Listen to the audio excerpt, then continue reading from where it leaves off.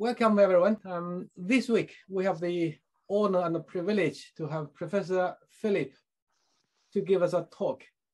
So for those of you who know the company ARM, and I think we should all know that because we all use some of their services in our mobile phones and other portable devices. So Professor Ian Phillips is one of the co-founder of the company ARM. And he has been very supportive to our department. Every year he would come to our university and give us a talk in person.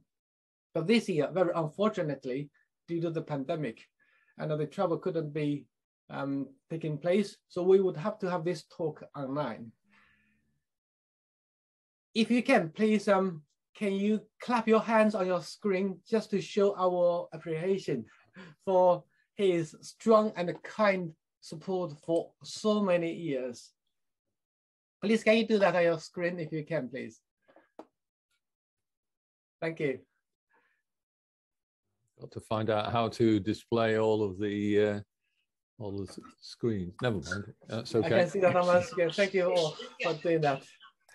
All right. Hello. Yeah, for those who have just joined, please can you switch off your microphone, please? You are very welcome to switch on your microphone. Please can you switch off your microphone?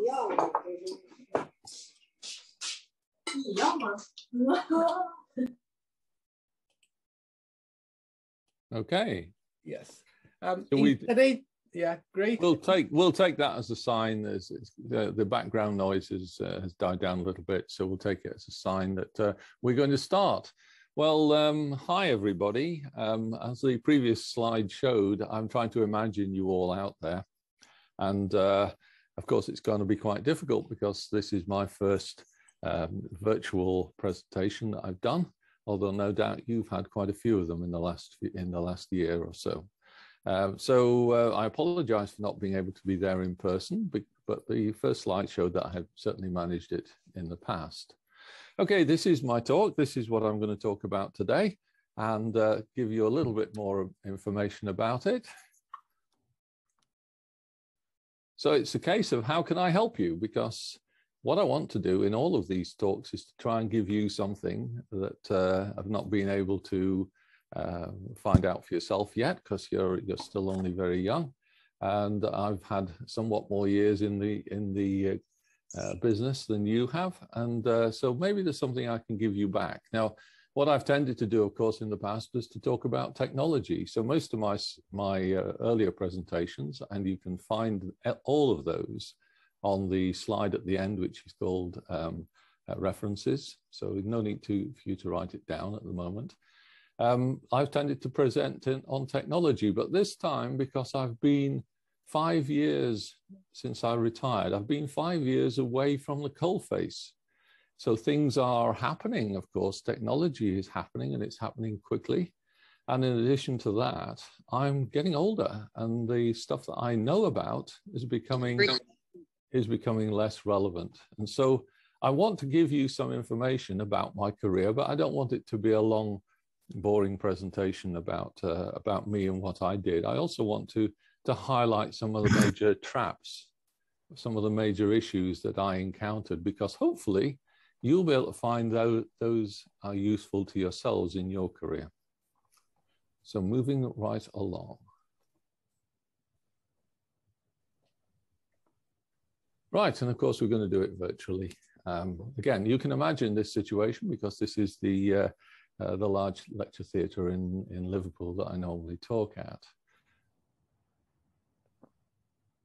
Well, my beginning, it's hard to imagine when you look at somebody who is 70-something sitting facing you on the screen to think that I had a beginning. I was an ordinary youngster. And I failed what was called the 11+ exam, which was the exam at 11 in England, which decided really whether you went to the grammar school, the top school, or whether you went to the secondary modern school, which was generally speaking the school for failures. And so I went to the secondary modern school. I was pretty handy, however. I was quite good at the sort of physical subjects, woodworking, metalworking, and also enjoyed maths and physics. So the move was in there, although in many respects I was now in the wrong school. I don't want to do it your time. Naim, can you turn off your microphone?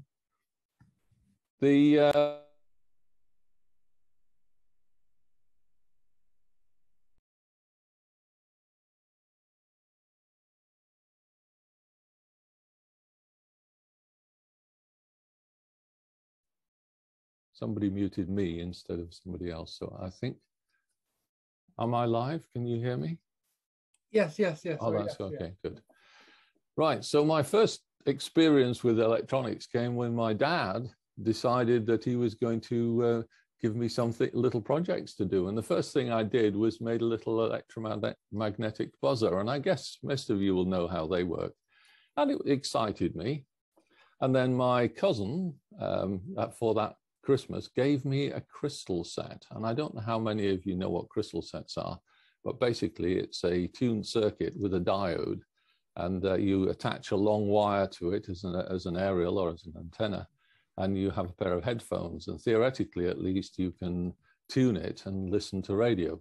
Well, it didn't work, but nevertheless it got me interested. And so my dad introduced me to the guy across the road, a chap called Dave, and I can't remember his other name, who was an amateur radio enthusiast, a ham radio enthusiast. And for a while, I went up and I listened to the radio traffic, and I listened to him talking to people all around the world. And I found that absolutely fascinating. So I wanted to have a shortwave radio for myself, but they were all so expensive that Dave found me a circuit diagram and some components and enabled me to make my own radio. So I bent aluminium and I learned to solder, and I got my first 300 volts electric shock. That's the advantages of serious radio as opposed to 5 volts or 9 volt stuff, which you just don't feel. 300 volts, you feel. I built it all, and I built it as carefully as I could, but it didn't work. There wasn't many components in it, incidentally. We're talking one valve and a few resistors and capacitors. But anyway, Dave took it away, and he came back the next night, and he had changed one resistor, and it worked. Now, the thing that got me about that was Dave knew how it worked, and he managed to change one resistor to another value because he knew that that's what it would need. And that fascinated me. So I wanted to know how it worked too. And so I bought a set of those manuals on the side. It was 6 books, and they were basic electronic technician training books. And I read them. So this is as a probably 12-year-old. I read them from cover to cover and thoroughly enjoyed them, and mostly knew could understand what was going on. So I knew at that point that that's what I wanted to do. I wanted to do something in electronics. So as I said, I wasn't being very successful at school. And so my father, who read the local newspaper very closely, spotted a Ministry of Defense craft apprenticeship in electronics. So I applied, I won a position, 4 out of 50, not bad, and left school without qualifications 3 months before my 16th birthday. And I did the apprenticeship. It was a 4-year apprenticeship, part of which was supervised. One part was, well, all of it was supervised. The first year was in a workshop, dedicated metalwork workshop, and the following 3 years then were supervised. I worked with some electronic engineers doing quite exciting Ministry of Defense electronic equipment maintenance. So radar and exotic scopes and high-speed cameras and things of that nature, really decidedly exciting. And at the end of that time, I came out with an ordinary national certificate. Now, that's not really very big certificate. It's more, broadly speaking, is about 2 years below or even three years below a degree level. So it's a good basic qualification, but that's all. But I worked at that point as an R&D engineer for 1 year before going to Swansea. So I entered to Swansea University. So I entered university at 21. 1970 that was. That's a long time ago, and I wouldn't mind betting that's earlier than all of you were born. It was a 4-year degree because I didn't really have enough entry qualifications, but I left with a first-class honours in electrical and electronic in just 2 years. But I'd spent quite a lot of time doing this. It took me 9 years to get from leaving school to getting my degree. But here I am, 47 years ago, I was here being in the audience with you, ready to take my first steps on the engineering career. Now, no doubt you will have had your own points of inspiration. You will have been enthusiastic enough to pursue higher qualifications. Your education was probably a bit muddled, because most people's are, and you will have doubts about your abilities. I'm sure you do. You will have learned a little about life in university and having to come around the world for a lot of you, motivation, independence, and hard work. But hopefully you'll still be as excited about engineering and science as I was, because I would love to have known something of what to expect for the next step, but there was no doubt that I was still excited about it. So what exactly is an engineer? Well, Einstein gave us some pretty good definitions, actually. He said that scientists investigate that which already is. Engineers create that which has never been. These are, you would expect no less, of course, these are very deep quotes. And I've found over the years, this is well worth remembering. A scientist investigates that which already is. He doesn't do something new. He tries to understand what nature has given us. Engineers are the ones that create products, and I'll use the word products, that essentially have never been before. So your pocket calculator is a simple thing, but your smartphone, your engine management units, etc., etc. And those definitions then, researchers identify and quantify components from a chaotic universe. I think is quite interesting, because you're making, as an engineer, you're creating things that have never been out of chaos. And a researcher essentially does the same thing. It finds valuable components out of a chaotic universe. Technicians are less interested in chaos. In fact, what they are good at is knowing how to use what has already been found out, to use it properly and to understand and become expert at doing that. And then there's this other group, which I call modelers, which some people would say software engineers, but I'm using a different term here very purposefully, because all software is a model. It's a model of a physical system or a physical existence, and it is used to predict. So when you have a smartphone, for example, you turn it on, the smartphone expects you to be just about to set up a phone call. Now it puts up the appropriate icons to support that. So it's predicting what your actions are going to be. It moves from one state to another, making predictions. So I choose to call the software world modelers. And modelers create models of physical phenomena, but they do it in a virtual world.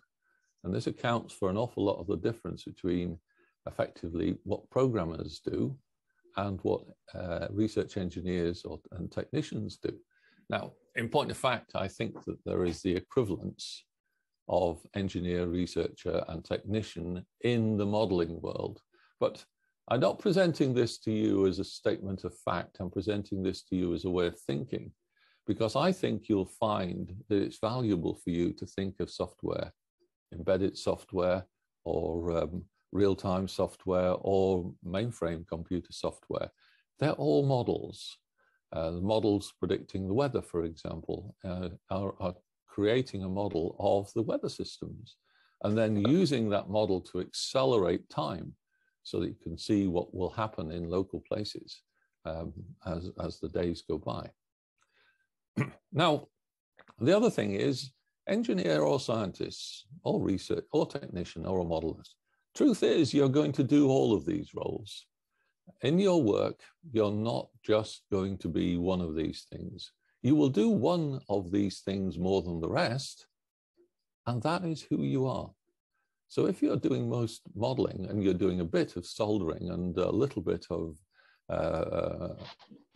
logic design, then you might actually end up being a modeler.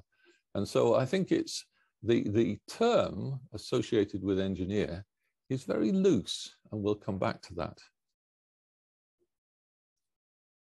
So, okay, 1974, then I got my first serious job. So I had worked for a year as a graduate, as a apprentice after apprenticeship. But now, 1974, I joined a company called TMC, Telephone Manufacturing Company. And it was okay. I joined there as an R&D engineer, but they put me into making test equipment. And I was pretty upset by that because I wanted to do R&D, research and development. And they've made me work in the pre-production department. Now, so I wasn't happy, but actually, looking back, I realized I was actually designing and programming some very interesting test equipment with a CPU built in from discrete TTL. You couldn't get them as chips in those days. But I didn't notice that. I didn't notice how exciting it was to be a design engineer in a pre-production department or in a manufacturing department.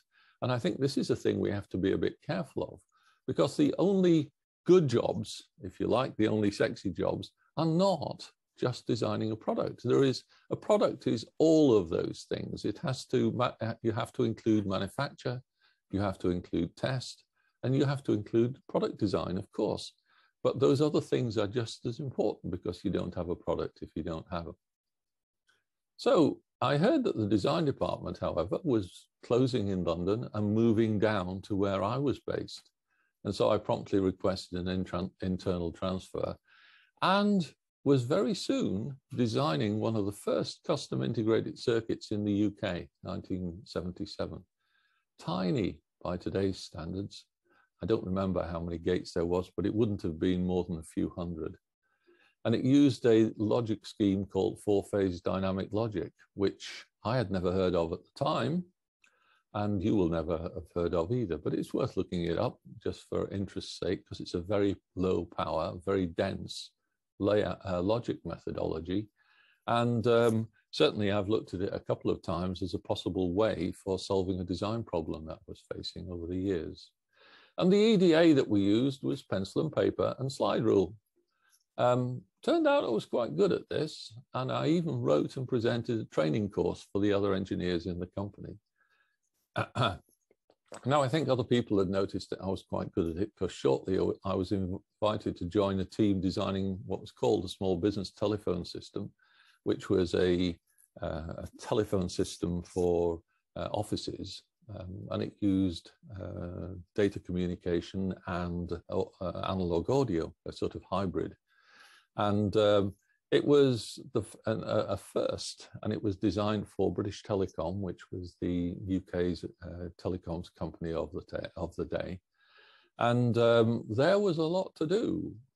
We not only had to design the chip, we had to design the circuits, we had to design the plastic casework, everything. And it was chaos. And this is where I think I first met chaos. We were a team, we pulled together, and somehow we muddled through. It took 4 years, but it was successful in production and in the market. Wow, brilliant. I'd done this. I'd designed, or been involved in, seriously involved in the design of this system, and it worked. It was easy. Just had to keep doing that now with other more exciting things. Well, I wouldn't be honest with you if I didn't say that failure happened too. And my first failure happened very soon afterwards. I did a couple of other small projects, but then I was given a team of 3 design engineers, and the primary development component in it was a large, complex chip. And it didn't work, ever. The product missed its market window, so there was no chance to rework it. And the project was abandoned. It was an expensive mistake, about £1 million worth back in 1984. You think about that. worse was I had failed in management as well as technology. It was my failure. I had failed to research and prepare the methodology necessary for designing that chip. And I felt very bad about it, and I still do to a certain extent. And yet, it wasn't the end of the world. I didn't lose my job. And it started to dawn on me that management was actually investing in me, and they didn't want to lose me. So what they wanted to do was to make sure that I was not asked to do the thing that I hadn't done very well next time, but to do the things that were more suited to my skills. And that's what I did. And I ended up leading a new research group, just one person, me, reporting directly to the technical director, who was the chief technical honcho in the business, really to support the evaluation of his ideas and the business opportunities that they came up with. Well, I enjoyed that. I was much better at this. And I soon had a small team again, only 3 or 4 people, but nevertheless, it was doing this exciting stuff. So through the years, and there has now been quite a lot of them, failures happened. And 100% success almost never happened. So I got pretty close on lots of occasions, but 100% is very difficult. And occasionally I lost my department again and again, and it hurts just as much the second time and the third time. But looking back, and I think this is important, every time I failed, I got a chance to focus more precisely on what I'd been good at. It's unreasonable to expect that chaos would always resolve in product successes, but businesses expect it to. They expect you to succeed. And when it does fail, they don't penalize you. It just means that it's a lost market opportunity, and there's lots of lost market opportunities. Businesses, not surprisingly then, prefer people who are lucky, and who could blame them? But they also need people who are brave. Those people are going to stick their neck out and do something difficult, because in doing it, they're going to achieve a product which is better. Just a reminder, I suppose, today, the budget rates for an engineer is £250,000 a year. That's a lot of money. But that also means that if they put you onto a job, then you're there for a reason. They're expecting it to be difficult. And they're not going to give you 10 other engineers, because that's just plain expensive. So you're going to be expected to work hard, because that's how much it costs to sit you there. Now I'm going to buzz through these a little bit, but the slides will be available and you can read them all. But in 1965, Moore's Law was coined. And of course, I think you all know what Moore's Law is. You also know that it started to run out, and pretty well effectively ran out about 2010, maybe 2015. But during that time, the number of transistors you could put on a die moved from 8 to 100 million. 8 to 100 million. I say that because 8 is such a small number. And if you look at my timeline, then you will also find that my apprenticeship started in 1965 and I retired in 2016. I had a working life which accompanied Moore's Law. And it started then at TMC, which I've already talked about. I ended up designing ever more complex electronic telephone systems and ICs. Every year to 2 years, the IC got effectively twice as big, and the EDA tools that I was using struggled more and more. And we didn't know how to do things because they hadn't been problems before. And ultimately, we changed to CMOS, and ultimately, we started to have to do verification and all sorts of additional things. Then I spent 13 years in Plessey Semiconductors as MOS design manager. And there I was first responsible for bringing a process out of the research labs, a process along with the gate array and ASIC technology and EDA tools. And that was interesting because in many respects, it should have just been a case of pick it up and put it down in the fab. Well, actually, it was much more complicated than that, but it emphasized in the beginning that research is not a product. A product has been productized, and that costs effort and takes time. But of course, it's much more robust. Research has demonstrated that something is possible. So I guess I succeeded a bit in that I didn't fail entirely. And as a result of that, I was pushed forward. Now, the other thing that came out during this time was I was still doing unusual work. And one of the things that I needed to do was to differentiate our gate array and ASIC-based design methodology. And so I started looking for a CPU core, because I thought it would be a good idea if we could have a CPU core available in the cell library.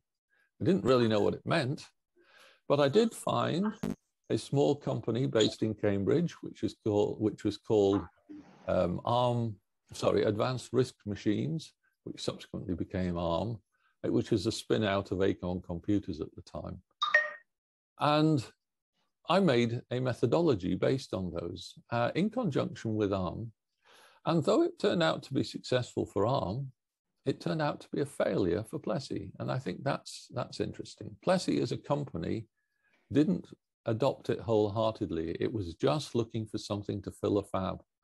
Whereas ARM, of course, was totally dependent on this for a methodology to develop their business. And so they became involved and committed to it.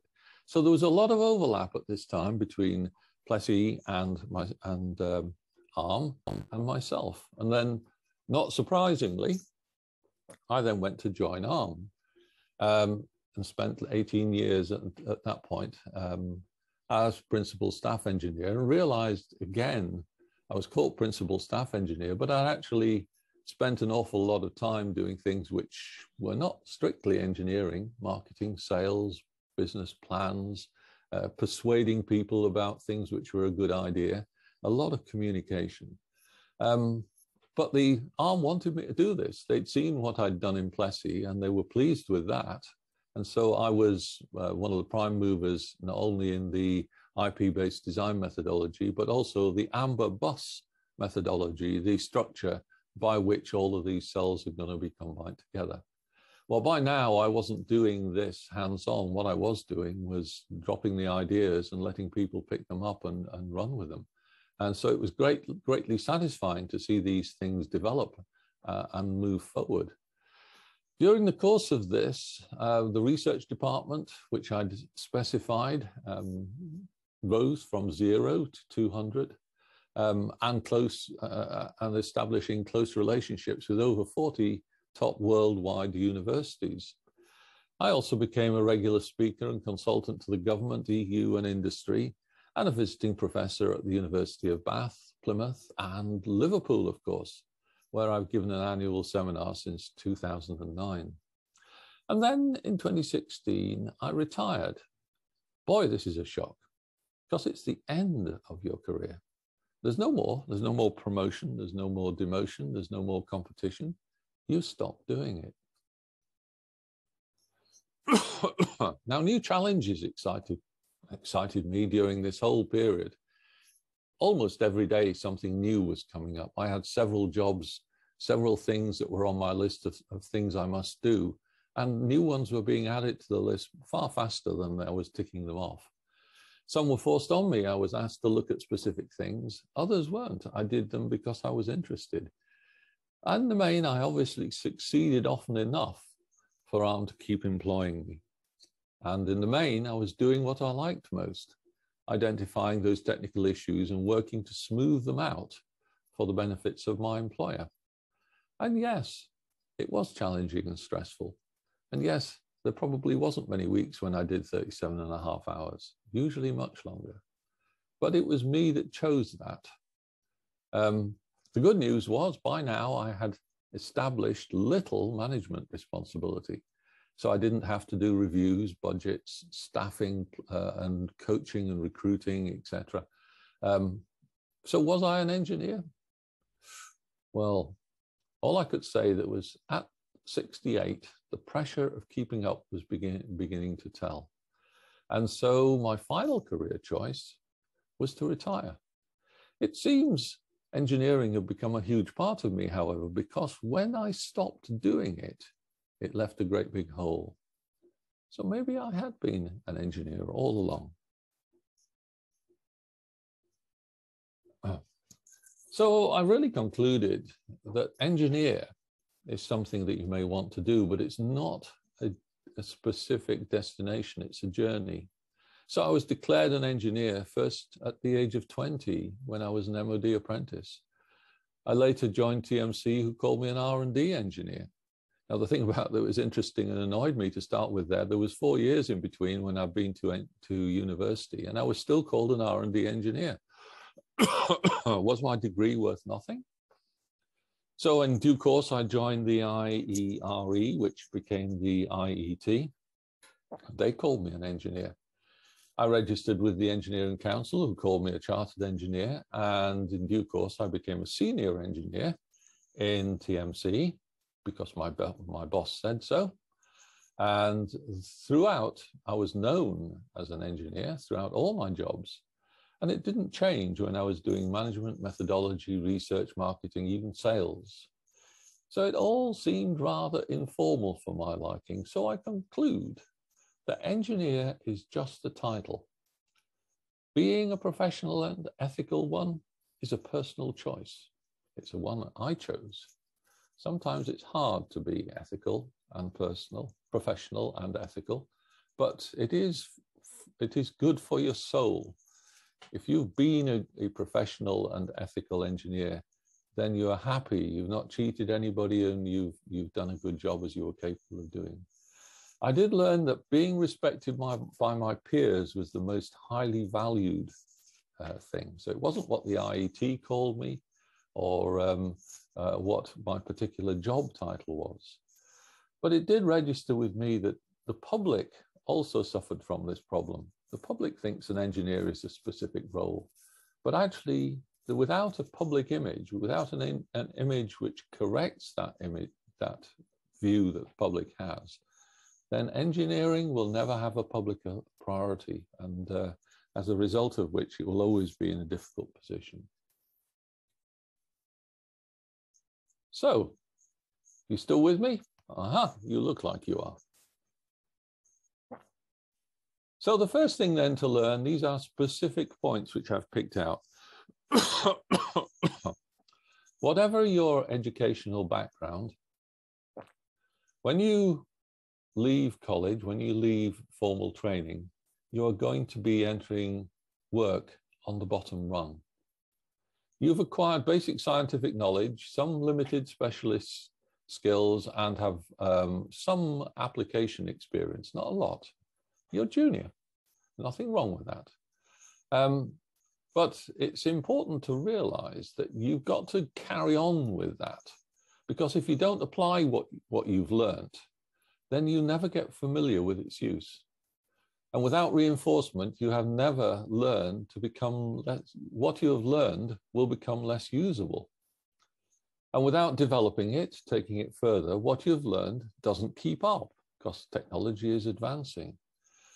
So you've got to be very careful to make sure that you build on what you've learned, because what you've learned fades.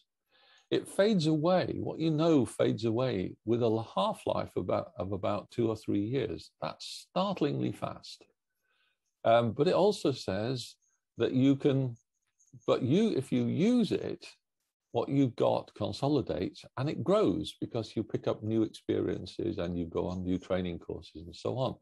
So as what you know expands, it specializes you, because you're going to pick up training which is associated with the job that you're doing. So make sure that you become the specialist that you want to be. And I think this is the start of asking you to think about your career, because your career is your career. Business wants to use you to develop its products. The interests can be aligned, but they don't have to be. So, alternative to engineering specialization, the good news here is if it all gets too much for you somewhere along the way, then there is escape paths. You can go into technician, you can go into marketing, you can go into sales. They're all honorable professions. It isn't failing as a design engineer, it's recognizing that your career should go a different way.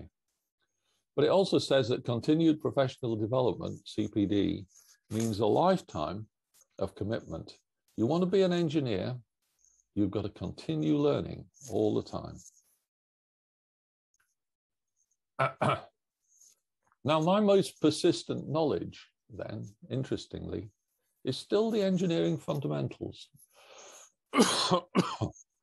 These served me well throughout my whole electronic technology years, even though I started with training which included valves in the curriculum and used log tables and slide rules for calculation.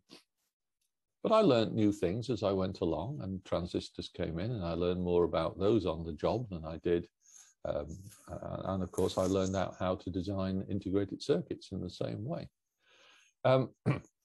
But those engineering fundamentals, which you will have spent a lot of time doing, will still be very valuable to you in all kinds of different ways.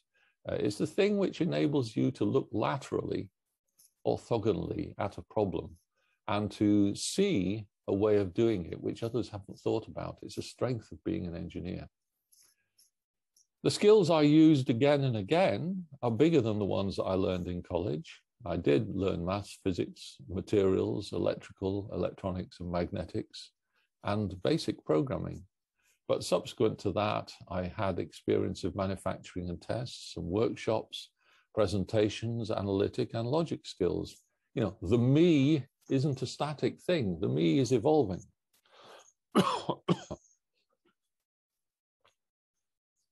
Well, I'm going to introduce the engineering team then, because these are the four characters I talked about earlier: the scientist, the engineer, which Einstein defined. And he was defining it incidentally to identify himself as a scientist, to which I added technicians and modelers. As I said before, these are my definitions. You don't have to use any of these, but it is useful to think of these as all part of the team. The team is the creation of something which is involving the manipulation of the 118 elements that we have available to us to create the functional objects that humans desire, the smartphones, the engine management systems, the cars, and with a high degree of predictability and confidence. We say boldly, we can make this integrated circuit. We understand how logic works. It's purely a case of working out the logic. We can make the IC. We know how much it's going to cost to do it. And we can predict with a high degree of confidence what the outcome of an engineering process is. All other disciplines are envious of engineering's control of the future. So we are magicians, guys. You're going out there to do magic, and sometimes the magic's going to go wrong, but in the main, you're far more accurate, far more reliable than the sort of predictions that economists make or stockbrokers, excuse me. Prince Philip, late Prince Philip, also produced this little quote, which I think is very nice. Everything not invented by God is invented by an engineer. That's a very strong thing. But when you look around you, all the things that don't grow naturally have been put there by an engineering team at some stage. They've been regularized and manufactured, but our influence is phenomenal, not just in the electronic domain. So products then. A product is what is sold to an end customer for money. It's more than just the electronics and the software in the center of the system. It also includes design of the factory, the test equipment, packaging, mechanics, optics, etc. It also includes getting the finance and the business model sorted out and supplying the food chain to make sure that all of the components that you needed are going to be there when you need to make the thing, and also that you have distribution channels. There's a lot of things which go into making a product. And it doesn't help if you take the position that, well, I did my bit right. These all have to be together. A product which has got any of these missing is a failed market opportunity. So we are part of a team. There is the engineering team, which I've talked about, but there is the wider team. And to put it into context as well, unless you go into a very small company, you will seldom be working on your own. You are almost always going to be part of a team. And you will seldom have just one challenge at a time. You will have a highest priority one, but you'll have other things that you're working on. And your purpose then is to help to get the product out, functional, on time, on budget, using the skills which you're good at, those engineering or those research skills, or those technician skills, or the modeling skills. No special rewards for getting it right. That's what you're paid to do. So everybody gets to keep their jobs when the product gets out. That doesn't sound quite right, does it? Everybody's so used to being rewarded when they do something right. In this business, you're rewarded. Your pay packet rewards you. You're paid quite well. And sometimes there will be other opportunities as well that come your way. Not illicit ones, legitimate ones. But your job is what you're paid to do. Time is always a big surprise as well, because you seem to think, or you seem to get the impression that product development happens fairly quickly. Well, let me tell you, it's quite a long way from that. To do anything significant in business takes 12 months. Anything significant. It usually takes 3 years, or frequently even a decade, to get something from first concept through to a product. These activities, these projects that you're involved in, you may be involved in one which is going to mature in 12 months, but you are also involved in some research work associated with one which is going to mature in 10 years. So this is exciting things, but that's how you will be working. So your team helps you to learn, but they also learn from you. Now, it is important, I said to you in the beginning, that you're not going to be an expert, but you will come in bringing some knowledge that other people don't have. So you have to contribute. You have to contribute that knowledge, because then people will value you. And at the same time, you have to listen. You have to be in the room participating. You have to be in the room to learn. You have to stay in the room to contribute. And if you look at some of my earlier presentations, there's whole presentations about this. But if you do work on your own, make sure you go on courses, because you're learning a lot from your peers. And if you're not with a group of peers, then you're missing out on that learning, and you have to compensate for it. So if it wasn't difficult then, remember this, they wouldn't have employed an engineer to do it. So they expect failures to happen, even though they want this one to succeed. So nobody loves a failure. Everybody recognizes that they happen. But it's not, they don't want this project to fail. They want this project to be the one that succeeds. And so nobody loves failure. It's hard to avoid blame, recrimination, and self-doubt. But failure allows you time and time again to sharpen your skills and learn from it. You learn much more from failure than you do from success. Research is a mechanism to reduce the probability of failure in design. Design is an expensive process, and research is relatively cheap. So it's a good thing to find out fundamental problems before you have to start spending lots of money.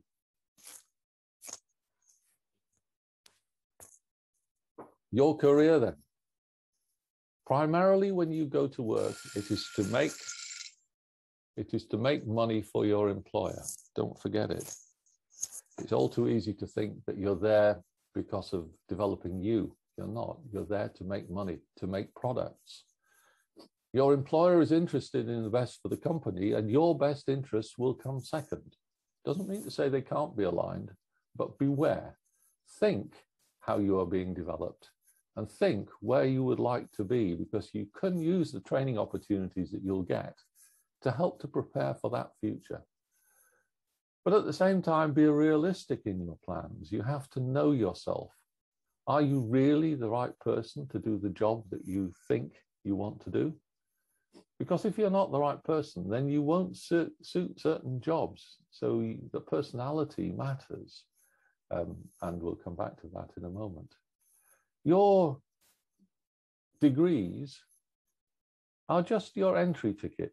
They help, they give you something in the background, they enable you to call yourself doctor perhaps, but it's what you did with them that really counts. And after just a few years, maybe even after 5 years, how you got to doing that job depends a lot less on your qualifications and more on what you've been doing over that period of time. Degrees fade, they only maintain their value for 3 to 5 years, so don't waste them. Taking time out can be very expensive. And remember that the older you get, the more difficult it is to change tracks because you pick up baggage. Partners, children, friends, houses, etc. tie you to an area.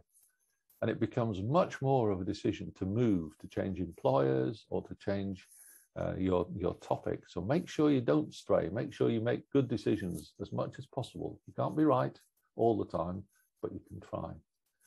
And then titles, well, what you're doing is what you are.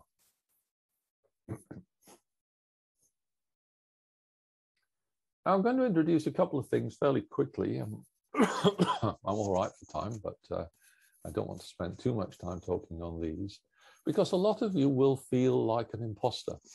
Maybe other people seem to be much cleverer than you. You're a little bit worried about whether you're actually going to be able to do the job when you get out there.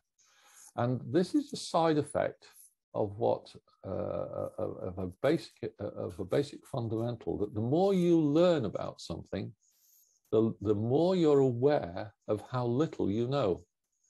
You follow the negatives in that, but essentially the more you know, the less you know. It makes you feel substandard and to be unnecessarily reticent, to be too hesitant because you're afraid of being wrong.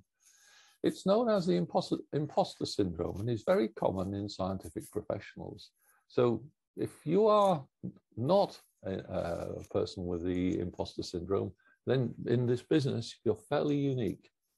You just have to be confident. You have to recognize that other people are observing you and they're calling you engineer and they're giving you credit for expertise and things like that. And you've got to believe them.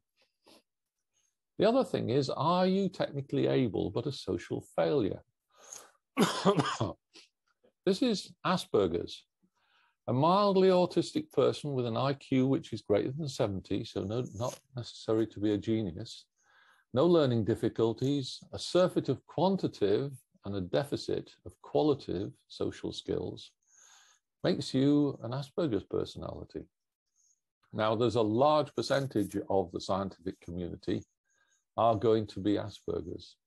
There's no cure for it because it's not a defect. It's just a variety of normal. There are around 5% of the population is on the autism spectrum somewhere, but around 4 times that number are present in the scientific and professional domains. It also means that most people that you encounter will find you a bit odd or boring. Autism occurs in around half the number of females, but it's less noticeable for complex reasons. And indeed, it's not absolutely sure that half is the right number. It's independent of race, upbringing, and era. Worldwide, there's the same levels, and it's not a genetic failure. It's more common in families where one or more parents are autistic. It's also known as the genius gene, although it technically is nothing to do with that. It's only because the group is self-selecting. It's self-selecting for people who've got an IQ greater than 70 and don't have learning difficulties. Otherwise, we would just be part of the same bell curve with everybody else. Many universities offer free tests to students for Asperger's. Take one. They cost a lot to do it privately, I found out. So, I'm an Aspie with imposter syndrome. I've known about my imposter syndrome for a long time, and the more you know about the subject, the more you realize how little you know, so that's a repetition of the earlier statement. But it helps you to understand when people introduce you as an expert.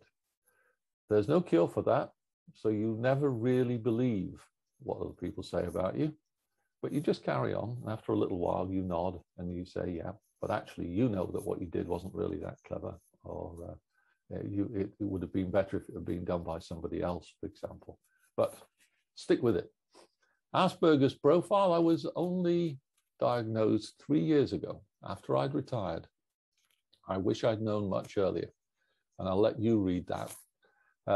It would have made a lot of difference to my life from my first steps right through my family life, through my engineering life, and I would have been able to do a lot to compensate for it by what's called masking.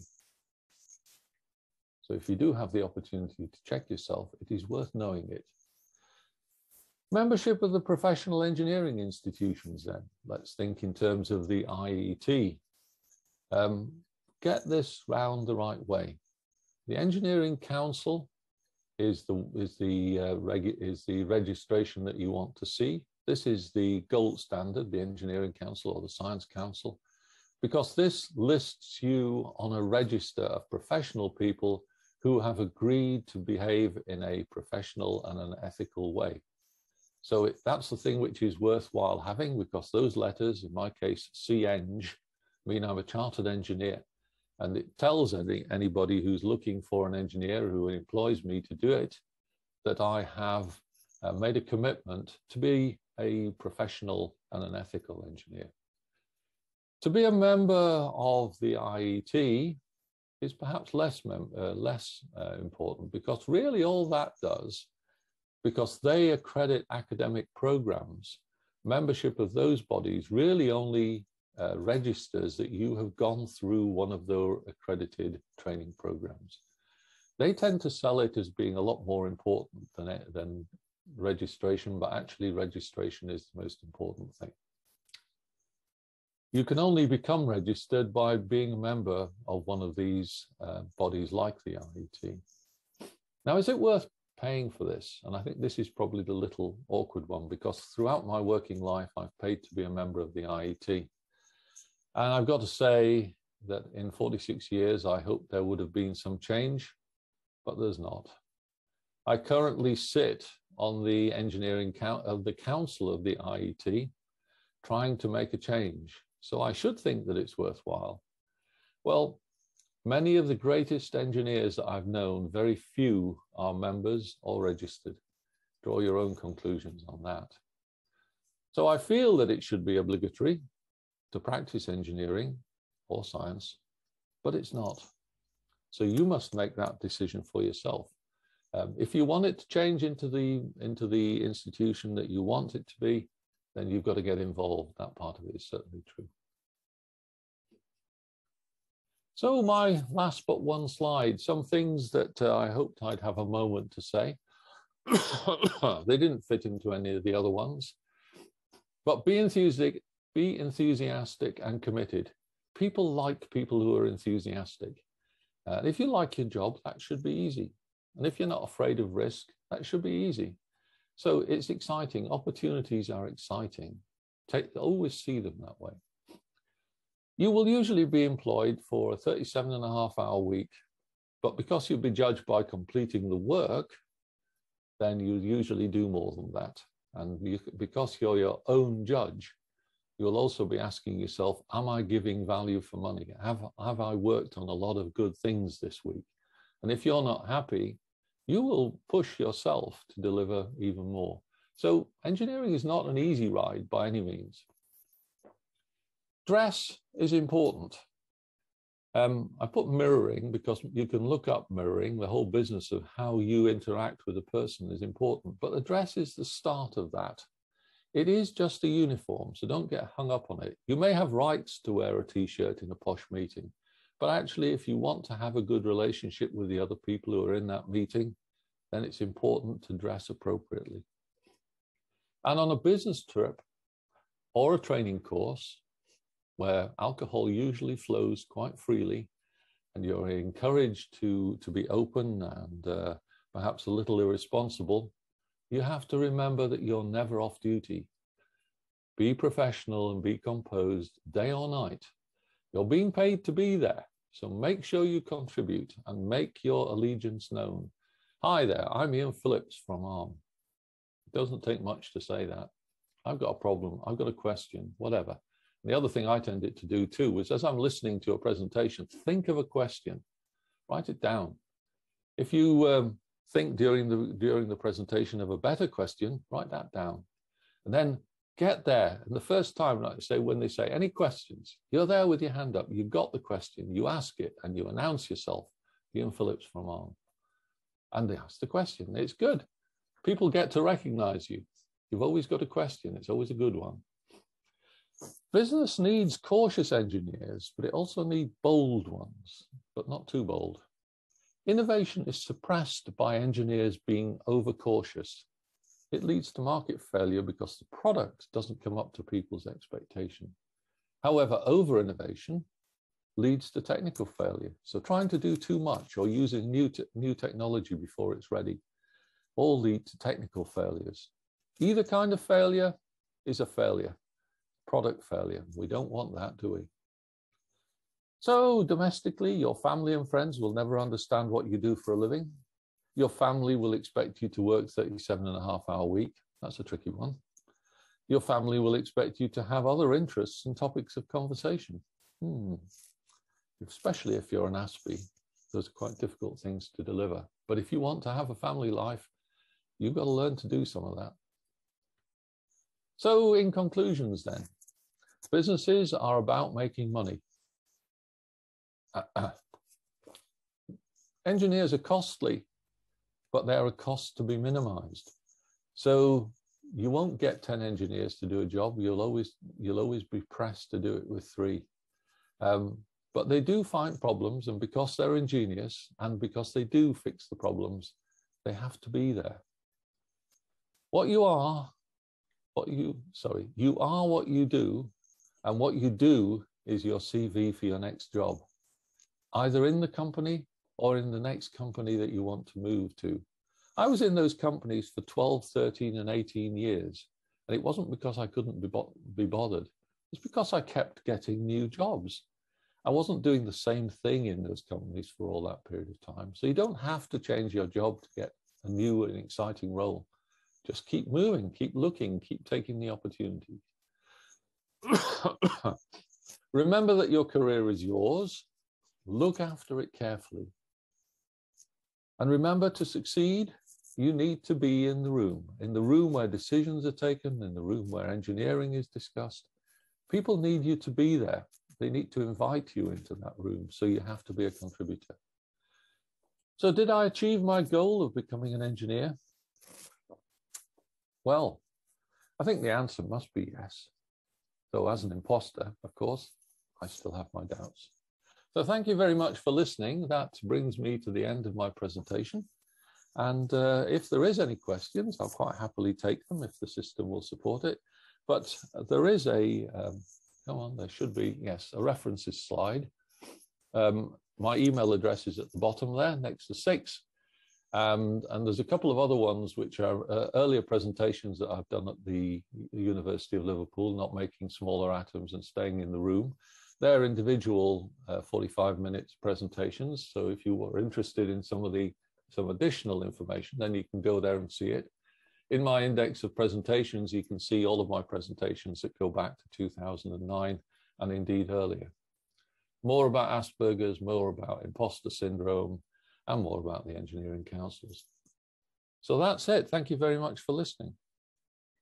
Thank you, Professor Phillips. Any question, please, from the audience? Feel free to unmute yourself or type over here. I think it has been a remarkable 12 years. Thank you, Ian.